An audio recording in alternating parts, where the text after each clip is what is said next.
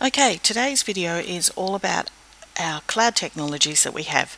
The iPad doesn't have a USB, so you must learn to utilize cloud technologies, meaning that your documents are not stored on the device, they're actually stored in the cloud and you access them from your device.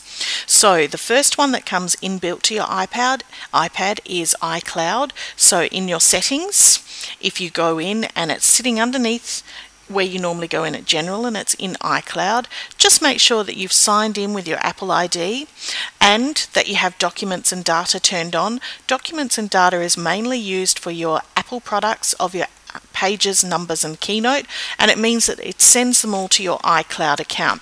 Your iCloud account can be accessed online. You just go to iCloud.com and you hit sign in, and at that point you can access any of your things from any website that you need to access, such as your documents and whatever else you have synced on your iCloud account.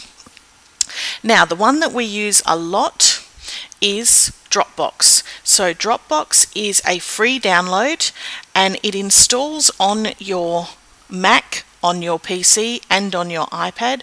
On your Mac and your PC, it mounts very much like a USB drive, so you can see all of my documents and so on are listed in here. On an iPad, it's an access point, but it doesn't actually store them on your device.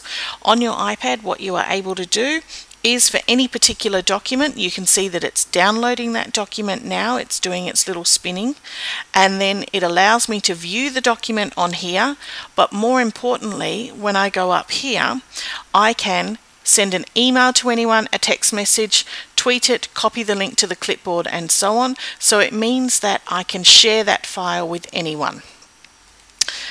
That allows people to access the file. They can't edit the file, so that I can see the edits. They only have access to the edits.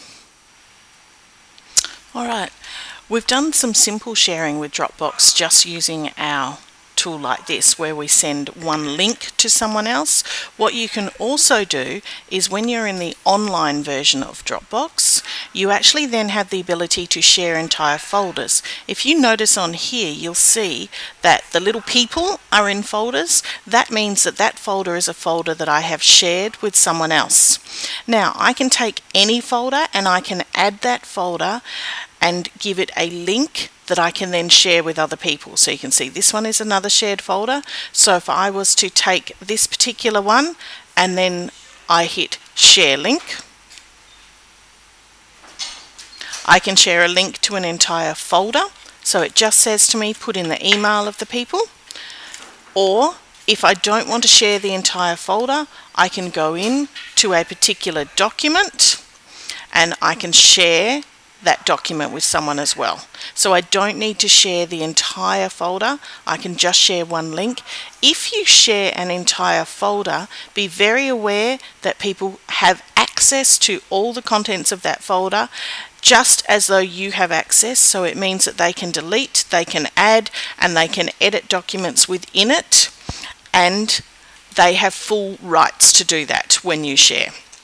That's the difference between sending a link via your iPad and sharing it via a link through the online version.